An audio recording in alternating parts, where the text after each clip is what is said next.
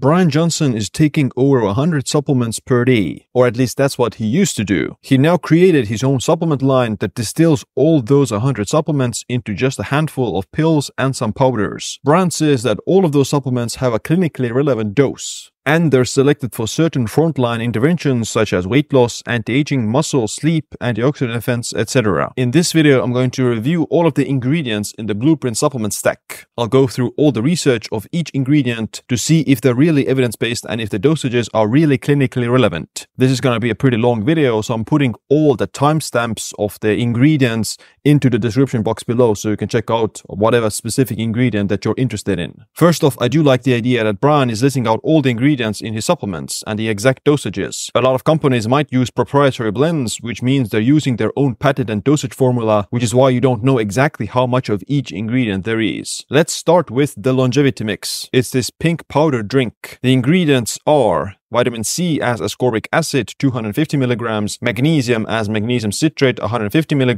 creatine monohydrate 2500 mg, calcium alpha-ketoglutarate 2 grams, glucosamine sulfate 1500 mg, taurine 1500 mg, glycine 1200 mg, lysine 1200 mg, ashwagandha 600 mg, reduced glutathione 250 mg, theanine 200 mg, and sodium hyaluronate 120 mg. I want to start with calcium alpha-ketoglutarate or AKG because this is the star of this blend. Blueprint says calcium AKG is for anti-aging, metabolism, energy, muscle, and cognition. Now this is quite interesting, and there are most studies showing that calcium AKG extends lifespan by up to 20% and health span by 40%. And a 2021 clinical trial on humans saw that taking 1000 mg of calcium AKG for 7 months reduced the DNA methylation age of 42 individuals by 8 years. Now, this sounds quite amazing to reduce your biological age in such a short time, but there's almost no practical takeaway to reducing your DNA methylation age, and we don't necessarily know what it actually means in the final outcomes of health. What's more, the study was done by a company on their patented formula called Rejuvenate, so you have to take it with a grain of salt. There's currently another clinical trial called ABLE that seeks to replicate these findings. They're using 1000 mg of calcium AKG for 6 months on 120 people between the ages of 40 and 60, and they'll also measure functional outcomes like grip strength, aerobic capacity, arterial stiffness, inflammation, etc. For me, the secondary outcomes such as grip strength, VO2 max, etc. are much more important and much more interesting. We have a lot more data about the consequences of having a high VO2 max and some of the other effects, but we don't have that data with these biological age tests. AKG is involved in the metabolism, specifically the Krebs cycle that generates energy. AKG levels decline with age by about 10-fold after the age of 40, which makes it plausible that supplementation could have health benefits. There are indeed several human clinical trials over the past few decades that have shown that AKG helps with wound healing, immunity, and faster recovery from surgeries. A 2022 review on AKG stated that a few studies published in the 1980s and 1990s in humans suggested the potential benefits of AKG in muscle growth, wound healing, and promoting faster recovery after surgery. So far, there are no recently published studies demonstrating the role of AKG in treating aging and age-related diseases. Hence, further clinical studies are required to better understand the role of AKG in humans. AKG is otherwise safe, but it is quite expensive. It's one of the most expensive ingredients in the longevity mix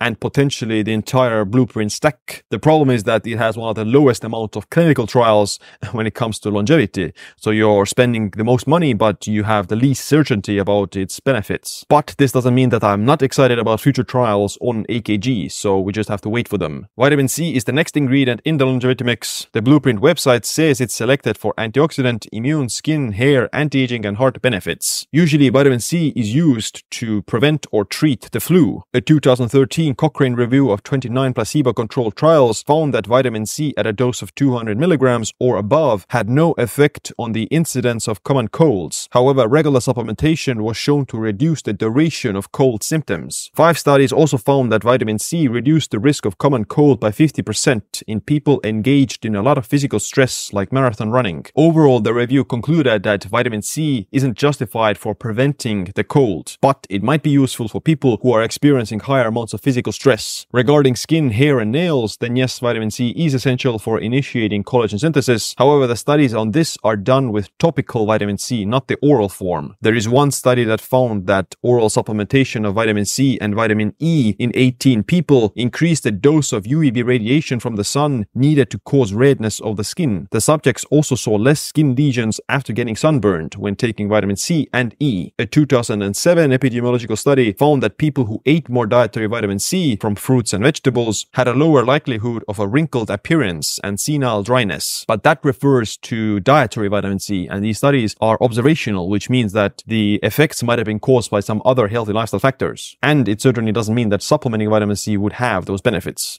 What about chronic diseases like heart disease? A 2007 randomized controlled trial on over 8,000 women over the age of 40 with history of cardiovascular disease and with 3 or more risk factors found that there were no overall effects of vitamin C, E, or beta-carotene on cardiovascular events among women at high risk of cardiovascular disease. Another 2004 randomized controlled trial took over 13,000 middle-aged people and told them to take antioxidants, including ascorbic acid, for 7.5 years. They found that the antioxidants didn't reduce the risk of total cancer incidence, ischemic heart disease, or all-cause mortality in women, but men did see a reduction in the incidence of total cancer and all-cause mortality. This could be because men have a baseline lower antioxidant status and a lower intake of foods that contain antioxidants, such as fruit and vegetables. And the 2017 Cochrane Review of Clinical Trials concluded that vitamin C supplementation doesn't reduce the risk of cardiovascular disease. So, supplementing with vitamin C or vitamin E doesn't provide any additional benefits that you wouldn't get from your diet. If you're eating fruits and vegetables, then you're getting all the vitamin C that your body needs. Next, let's look at creatine monohydrate, which is said to work for the brain, muscles, heart, energy, and anti-aging. Indeed, creatine is probably the most evidence-based supplement there is, and it has hundreds, if not thousands, of studies showing that it increases muscle strength, muscle mass, and sports performance. However, many people are still not aware that creatine has longevity benefits for the brain as well. It's been shown to improve cognition, better memory, reduce sleep demand, and improve glucose tolerance. When it comes to heart health, then here's what a 2021 review on the subject concluded. In otherwise healthy people with healthy hearts, creatine doesn't improve cardiac function. In people with heart failure, creatine improves muscle function, which could be beneficial to counteract fatigue and weakness. Overall, creatine is safe except in people with kidney failure. So creatine is the best supplement for physical performance, and it also appears to have cognitive benefits. But the evidence for it having heart benefits is somewhat limited for people who have already healthy hearts. Regardless, a dose of 2.5 to 3 grams of creatine monohydrate is the gold standard. It's the cheapest form of creatine, and it is a good dose. Next up, we have magnesium citrate for bone, muscle, mood, stress, heart, and energy. Magnesium is indeed one of those minerals that a lot of people aren't getting enough of, and magnesium deficiency does increase the risk of many chronic inflammatory conditions. Magnesium deficiency is also at the center of all the hallmarks of aging. What about the clinical trials? A 2023 meta-analysis of randomized controlled trials concluded that magnesium supplements can improve depression scores in people with depressive disorders. However, they typically use 250 milligrams, whereas Blueprint has 150 milligrams. Another 2021 meta-analysis of randomized controlled trials found that magnesium supplements can reduce inflammatory markers such as CRP. A 2016 meta-analysis of double-blind placebo-controlled trials found that magnesium supplements can lower blood pressure, but the median dose was 368 milligrams a day, ranging from 240 to 960 milligrams per day. Regarding bone health, then a 2021 systematic review found that low magnesium intake is linked to a higher risk of bone fractures and low bone mineral density. Most interventions that have shown benefits in terms of increasing bone density have used either magnesium citrate, carbonate, or oxide with a dose between 250 to 1800 milligrams per day. That's also a much higher dose than what's in Blueprint. In my opinion, and based on the studies, a dose of 150 milligrams of magnesium citrate isn't the optimal dose, and it is somewhat underdosed. Most people would benefit from at least 250 milligrams of magnesium, and possibly up to 400 or even beyond. And magnesium citrate is also considered to be somewhat of a lower quality magnesium because of its lower bioavailability and because of the risk of diarrhea. There's a reason it's called magnesium citrate. The better types would be something like magnesium taurate, orotate, bisglycinate, or threonate. Glucosamine is needed for cartilage synthesis and it improves joint function. There's a bit of a controversy about whether or not glucosamine actually improves joint function or osteoarthritis. For example, a 2000 review of clinical trials concluded that glucosamine does improve osteoarthritis symptoms to a moderate to large degree, but the results might be due to bias. The standard dose is indeed 1.5 grams per day of glucosamine sulfate, which is what Blueprint uses. However, there is reasons to think that larger doses of up to 3 grams are needed, and that 1.5 grams isn't the optimal dose for maximum benefits. Besides joint function, there's also observational studies finding that glucosamine supplementation is linked to up to a 39% lower risk of mortality and cardiovascular disease. The reason for that is thought to be because glucosamine has anti-inflammatory effects. These are observational studies and they could be confounded by the healthy user bias that people taking glucosamine are just health conscious. But glucosamine is generally safe and quite cheap, so there's little to no downside. But overall evidence suggests that glucosamine works only for people who have some aspects of osteoarthritis. Taurine is next, and this supplement has become quite popular recently. I made a complete video about taurine a few weeks ago, and the conclusion was that the clinical trials on taurine supplementation do find that a dose of 0.5 to 6 grams per day can improve things like metabolic syndrome, blood pressure, and even exercise performance. But these people usually have already existing poor metabolic health, and the elite athletes don't see a significant benefit from taurine. So for otherwise healthy people, taurine might have some modest benefits, but it's not a large effect. I do recall that Bryan added taurine to his supplement stack after a mouse study last year showing how taurine extended the lifespan of mice. The human equivalent dose they used was 6 grams, with 3 grams also providing minor benefits. But Blueprint uses a dose of 1.5 grams, which is somewhere in the middle of the clinical trials, but it's not as high as the mouse life extension study. Next up is my favorite supplement, Glycine. I've even written an entire book about it called The Collagen Cure. There is interesting animal studies showing how glycine supplementation does extend lifespan of mice by 4 to 6%, which doesn't sound like a lot, but it's still significant. In human clinical trials on diabetics, supplementing 5 grams of glycine 3 to 4 times a day improves hemoglobin A1C levels and lowers inflammation. For sleep, a 3-gram dose has also been seen to improve sleep quality and duration. These dosages are much larger than the 1.2 grams in the longevity mix. When we're talking about glycine, then it's worthwhile to mention how the combination of glycine and NAC called GlyNAC has quite a lot of evidence for health benefits and anti-aging effects. There are several clinical trials on elderly people done over the last few years that have shown how glycine and NAC supplementation improves functional outcomes related to aging, such as grip strength, walking speed, inflammation, body composition, and other hallmarks of aging. That's why I'm confident in saying that glycine and NAC is really one of the most evidence-based longevity supplements, pretty much after creatine or omega-3s. However, these studies use a relatively large dose of glycine and NAC. In fact, they have to use a dose of up to 4 to 8 grams of glycine and NAC both to see an effect, and a dose of 2.5 grams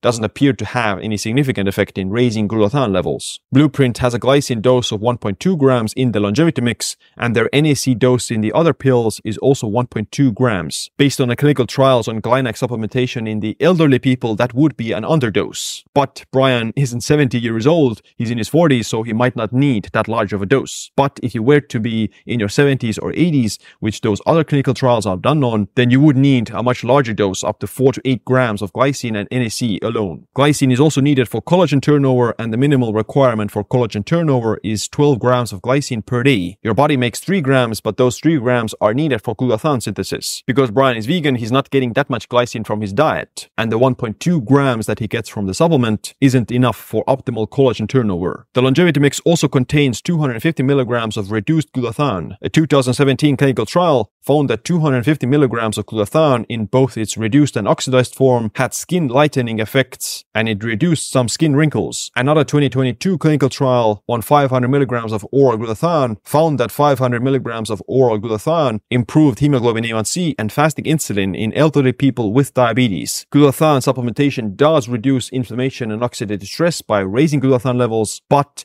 eliminating all oxidative stress and inflammation is actually not a good idea. You need some inflammation to actually have health benefits from things like exercise. For example, antioxidant supplementation has been seen to reduce muscle growth and is even associated with higher risk of mortality. So yes, glutathione does reduce inflammation, but how much inflammation do you really need to reduce? If you're eating an already healthy diet, you're already following other healthy lifestyle practices, then generally you don't really need to boost your antioxidant defense or take a lot of antioxidant supplements. And it actually might have some negative side effects. Lysine is an interesting choice for this supplement because it's not a very common nutrient deficiency. A 2017 study found that lysine supplementation helped to normalize blood pressure in people with suboptimal lysine intake. Another 2020 clinical trial found that lysine improved glucose control and lowered cholesterol in people with prediabetes, but this was done on a patented formula called Lycopene by another company. A 2011 review of lysine supplementation concluded that cell studies show it might have benefits on bone health and other chronic chronic diseases like Alzheimer's or heart disease, but there are no clinical trials to prove it. So it looks like lysine has benefits only if you're on a low lysine diet. Because lysine is an amino acid that you get from protein mostly, then it might be that Bryan is just not getting enough lysine from his diet, and he needs to supplement it. There's also some evidence that lysine supplementation reduces the risk of herpes virus infections, but the doses for that should be over 1.2 grams, but Blueprint's dosage is exactly 1.2 grams. So if Bryan is taking lysine for herpes virus,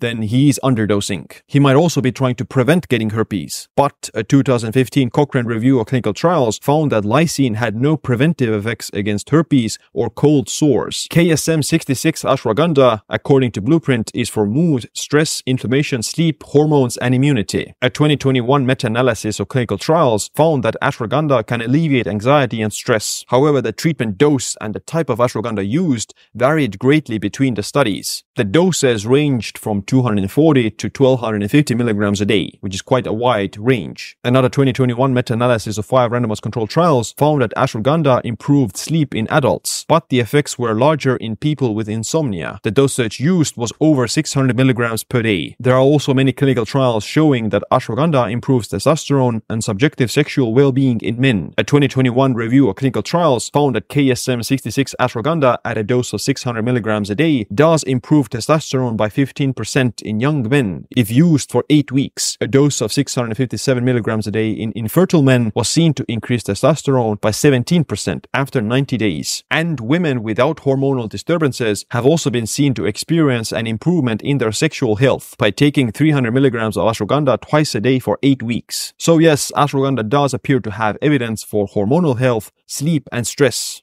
And the longevity mix uses the right dose. Theanine is a classic in nootropic snacks as it has an anxiolytic and calming effect that helps with cognition. A 2021 randomized controlled trial did find that L-theanine at a dose of 100 milligrams improved attention and executive functioning in middle-aged and older adults. Another 2022 clinical trial found that 200 milligrams of theanine supported mental health in people with stress-related ailments or cognitive impairment. And a 2023 systematic review discovered that theanine at a dose of 50 to 655 milligrams a day showed promise in improving sleep quality, but a dose of over 655 milligrams had negative effects on sleep. So theanine has evidence for sleep and stress, possibly even cognition, and the longevity mix has the right dose of 200 milligrams. The last supplement in the longevity mix is sodium hyaluronate. This is interesting, and the biggest reason I think it's in the mix is because it might help with dry eyes. And I do recall Bryan saying that he has dry eyes. However, a 2017 systematic review and meta-analysis of randomized controlled trials found that sodium hyaluronate based in artificial tears were not consistently more effective than other tears in treating dry eye syndrome. This doesn't mean that Bryan isn't getting benefits from using this, it just means that it's not more effective than something else. The Blueprint website also says that sodium hyaluronate has benefits on skin anti-aging.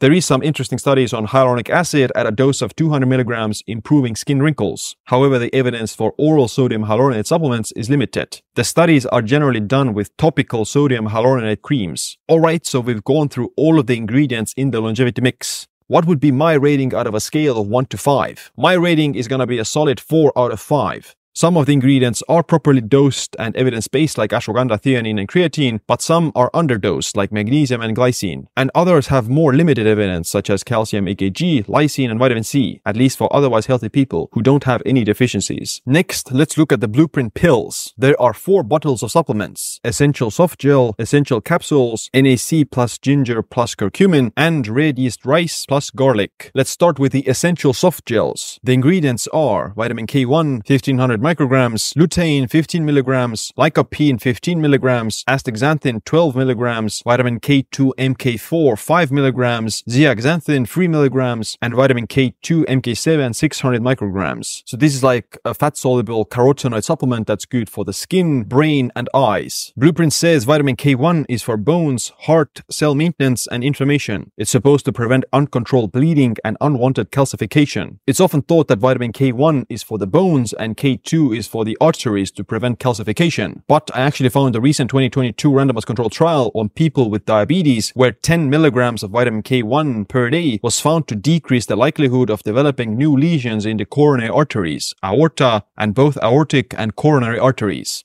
However, the study used a dose of 10 milligrams, whereas Blueprint has a dose of 1.5 milligrams, which is almost 10 times smaller. Another 2022 clinical trial on hemodialysis patients found that people taking 5 milligrams of vitamin K1 for 18 months had a 68% lower progression of thoracic aortic calcification. So this dose isn't going to work for the calcification part. Regarding inflammation, then this 2018 double-blind placebo-controlled trial found that 10 milligrams of vitamin K1 for 8 weeks in patients of rheumatoid arthritis didn't lower inflammation or disease severity. That's interesting because you would expect that people with high inflammation, that they would see a decrease in inflammation levels, but they didn't, even though they had arthritis, and even though they used a large dose of 10 milligrams a day. And that 10 milligrams is almost 10 times larger than the one in Blueprint. Dietary vitamin K1 intake is linked to a lower risk of all-cause mortality, heart disease, hip fractures, and diabetes. A 2019 review concluded that K1 supplementation does reduce the risk of fractures, but the studies are considered low quality. So getting vitamin K1 from your diet does appear to have benefits, and it is associated with better health outcomes. But the same can't be said about supplemental K1. You get vitamin K1 from leafy greens like spinach, kale, mustard greens, Swiss chard, etc., as well as natto, broccoli, and in smaller amounts from liver and cheeses. It's interesting why Bryan is taking K1 because he's already eating so much vitamin K1 from his diet. Next, let's look at vitamin K2. They have two types of vitamin K2, MK4 and MK7, both in MCT oil, which I like. There are over 15 different types of vitamin K2, which are called menaquinones, and MK4 and MK7 are the most common types. The problem with MK4 is that it has a short half-life. MK7 has up to 48 times longer half-life than MK4. MK4 also requires a very large dose, whereas MK7 is effective already with a dose of 100 micrograms. Regarding the benefits, then there is evidence that vitamin K2 MK7 can slow down and even reduce coronary artery calcification. A 2023 meta-analysis of 14 randomized controlled trials concluded that vitamin K supplementation could slow down coronary artery calcification. The studies used about 100 to 2000 micrograms of vitamin K2 MK7. Blueprint uses a dose of 600 micrograms of MK7, which is a higher dose, and it's a good one. Regarding bone density, a 2015 meta-analysis of randomized controlled trials found that MK4 supplementation at a dose of 1.5 milligrams a day improved bone mineral density in postmenopausal women with osteoporosis, but it didn't improve it in postmenopausal women without osteoporosis. Blueprint has a dose of 5 milligrams for MK4, which is more than needed, but there's no evidence that supplemental MK4 is going to prevent you from getting fractures or increase your bone density unless you have osteoporosis. Next up, we have astaxanthin, which is a carotenoid you get from salmon. Astaxanthin has also been seen to have anti-inflammatory, cardioprotective, and neuroprotective qualities in randomized clinical trials. A 2022 meta-analysis of randomized controlled trials found that astaxanthin supplementation did reduce inflammation and oxidative stress mildly. Another 2022 meta-analysis of randomized controlled trials found that astaxanthin improves markers of metabolic syndrome such as cholesterol, triglycerides, and blood pressure. That's quite a large amount of clinical trials, indicating that astaxanthin does appear to have benefits, especially for inflammation and metabolic health. But astaxanthin also appears to have benefits on skin health. Astaxanthin is a potent antioxidant that can protect the skin from UV radiation. A 2021 systematic review and meta-analysis of randomized controlled trials found that oral astaxanthin supplementation at a dose of 2 to 12 milligrams a day was able to improve skin moisturization and elasticity. Another 2021 review of clinical trials saw a dose of 3 to 6 milligrams a day of astaxanthin having benefits for photo-aged skin. Blueprint uses 12 milligrams of astaxanthin, which is a large and effective dose. The essential softgels also contain other carotenoids such as lycopene, lutein, and zeaxanthin. There is evidence that higher levels of carotenoids in the brain and blood are linked to better cognitive function, better memory, and learning, as well as a reduced incidence of dementia. Higher dietary carotenoid intake is also correlated with better cognitive function. You get these carotenoids from salmon, carrots, sweet potatoes, pumpkin, egg yolks, and different colorful vegetables and fruits. Regarding supplementation, then a 2023 systematic review found that beta-carotene supplementation at a dose ranging from 6 to 50 milligrams a day, combined with a multi-complex such as vitamin E, vitamin C, zinc, or selenium, was associated with maintenance of cognitive function over the course of up to 20 years. Supplementing with lutein and zeaxanthin has been seen to improve visual memory and learning and cognitive function in people with self-reported cognitive complaints. The dose used was 10 milligrams of lutein and 2 milligrams of zeaxanthin. Blueprint has 15 milligrams of lutein and 3 milligrams of zeaxanthin, which exceeds the mark. Lycopene is what you get from tomatoes, and it has been seen seen to influence some hallmarks of cancer in human studies. A 2020 review of studies found that in human trials, lycopene supplementation at a dose of 15 milligrams a day improved immune function in elderly people, which is the same dose used in Blueprint. But most of these studies are done on dietary lycopene intake, not supplemental. Overall, my rating for the essential soft gels is 4.9 out of 5. I think it's the best product in the Blueprint stack, and it's something that,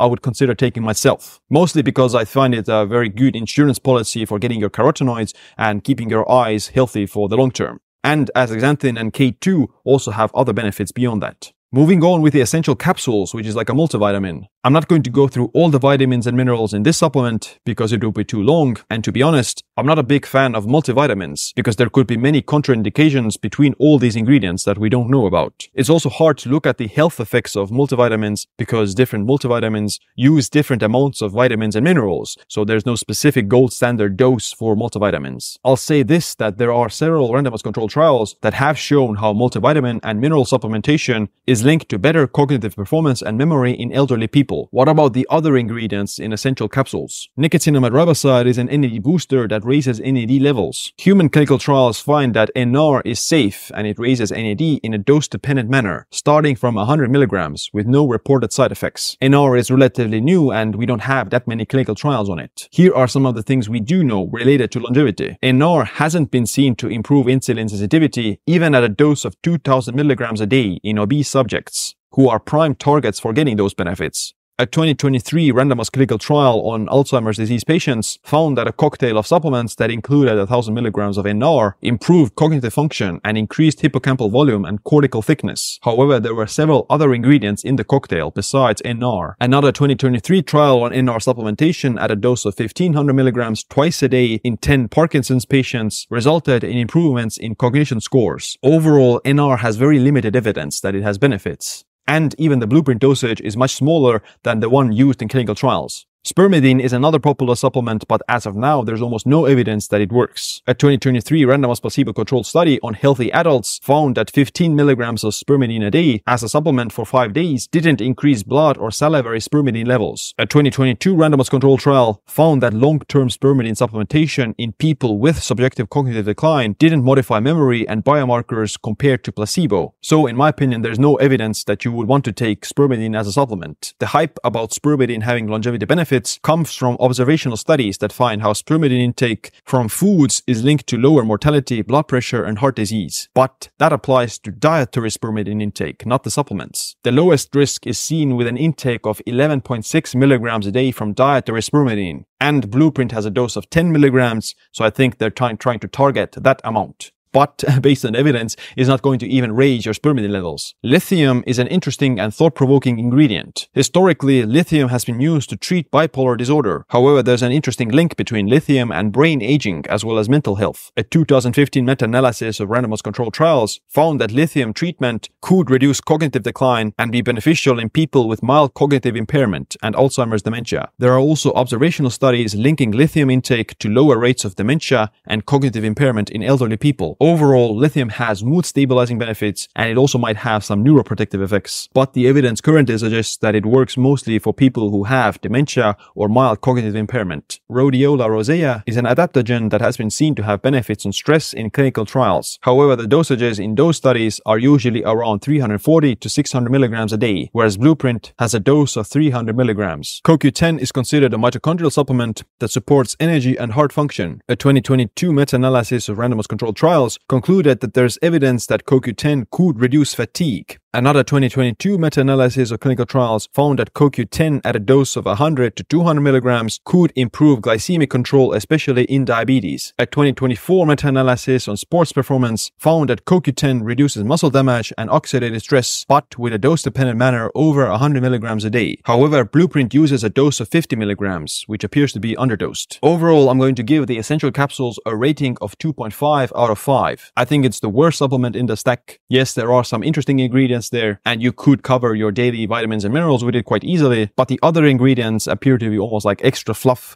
with not much evidence. Next, let's cover NAC+Ginger+Curcumin. It's got 1200 milligrams of NAC, 400 milligrams of ginger, and 250 milligrams of curcumin. I already talked about NAC in the longevity mix. Basically, a dose of 1200 milligrams might not be enough for the elderly people, but it might work for someone like Bryan who's in his 40s. A 2020 meta-analysis of randomized controlled trials concluded that NAC significantly decreased some markers of oxidative stress like homocysteine and MDA, but it had no effect on some other inflammatory markers like CRP or TNF-alpha. The mean dosage in these studies was 500 to 2000 milligrams, and the participants were 30 to 70 years old. A 2023 meta-analysis of clinical trials also found that NAC can improve metabolic markers such as blood glucose and lipids in women with PCOS. So overall, NAC works, and Blueprint has the right dose. Curcumin is a polyphenol found in turmeric with antioxidant and anti-inflammatory effects. 3 meta-analyses of randomized controlled trials from 2021 and 2023 saw that oral curcumin supplementation reduces markers of inflammation such as CRP, IL-6, TNF-alpha, and IL-8. The dosages used in these trials were between 300 to 1900 milligrams a day. So there is quite a lot of evidence that curcumin might have benefits for lowering inflammation. However, a lot of these studies also use piperine to improve curcumin's absorption because curcumin alone is with very bad bioavailability. Blueprint doesn't contain any piperine or even fat that could improve absorption, which is a negative. Ginger is another herb with anti-inflammatory benefits. A 2022 review found that human studies show how ginger does improve inflammation. A 2024 meta-analysis of 27 randomized controlled trials showed a significant link between ginger supplementation of 2 grams a day and weight loss, waist circumference, and body fat loss. A 2022 meta-analysis concluded that ginger supplementation lowered blood sugar and hemoglobin A1C in people with type 2 diabetes. However, the dose used in these studies was 1200 to 3000 milligrams a day. Blueprint uses a dose of 400 milligrams a day, which appears to be underdosed. For NAC plus curcumin plus ginger, I'm going to give a rating of 3.5 out of 5. Yes, these ingredients have benefits for specifically inflammation, but some of them appear to be slightly underdosed. And again, the question is how much inflammation you need to reduce if you're already eating a healthy diet and you're already healthy. The last supplement on the block is red yeast rice plus odor-free garlic. It has 500 milligrams of red yeast rice extract and 100 milligrams of odorless garlic. Red yeast rice is a commonly used supplement for high cholesterol. It's over-the-counter and generally recognized as safe. A 2022 meta-analysis of randomized controlled trials found that red yeast rice extract at a dose of 200 to 4800 milligrams a day improved lipids, especially triglycerides. Now, the effect sizes for cholesterol and ApoB probably aren't as large as you would see from lipid-lowering drugs. So you shouldn't replace your medication with these kind of supplements because they're not as effective. Next is garlic. And I think now we have proof that Bryan isn't a vampire because he's taking garlic. In randomized controlled trials, doses of 300 milligrams up to 6 grams of aged garlic or garlic powder twice a day for 4 to 12 weeks has been shown to reduce total cholesterol, triglycerides, and LDL-C. A 2019 double-blind placebo-controlled study on patients at high risk of cardiovascular disease showed that 2400 milligrams of aged garlic extract per day increased microcirculation and triggered wound healing in the blood vessels, which protected against atherosclerosis progression. Now, I don't know how to convert the odorless garlic extract into actual garlic powder or some real garlic, but at least based on the studies, any amount of garlic appears to work, at least in terms of lowering your cholesterol. Overall, for this red yeast rice and garlic supplement, I'm going to give a rating of 4.2 out of 5. It's hard to mess it up because you have only 2 ingredients, and these ingredients do appear to have benefits, especially for triglycerides and cholesterol.